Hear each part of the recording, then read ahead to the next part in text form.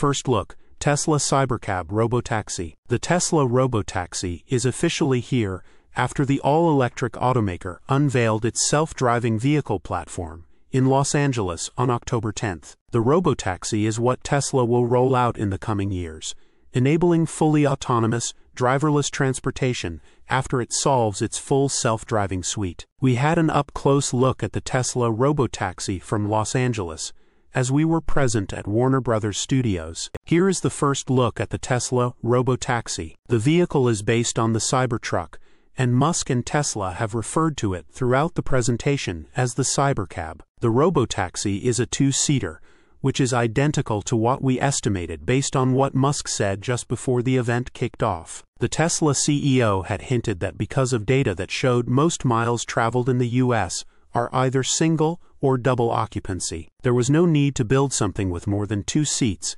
at least not in the near term. Here are some other photos of the Cybercab that Tesla shared during the presentation. Musk said the vehicle is expected to be below $30,000, making it super affordable for consumers, despite only having 2 seats and being fully autonomous. Source: reposted and summarized from Joey Klender at teslarati.